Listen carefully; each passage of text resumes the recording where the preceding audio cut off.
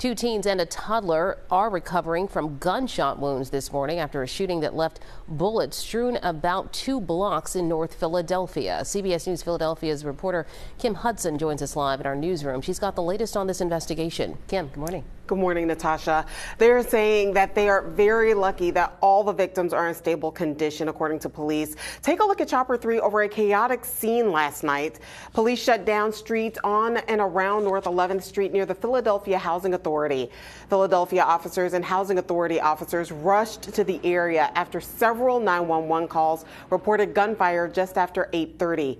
Police say they found a 2-year-old boy and a 15-year-old girl shot in their legs in front of their house.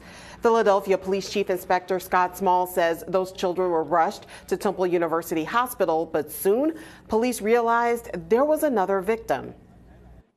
Minutes after we arrived on location and were investigating the scene, we were notified that a 17-year-old victim showed up at Jefferson Hospital with a gunshot wound to his ankle.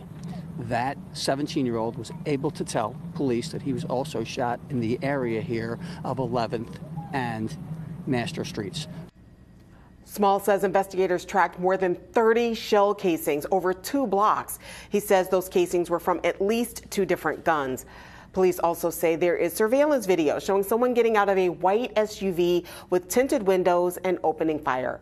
Police are looking for that car. Police do not believe the 2-year-old or the 15-year-old were intended targets. They are not sure if the 17-year-old was targeted. Natasha? All right, Kim, thank you very much for that update.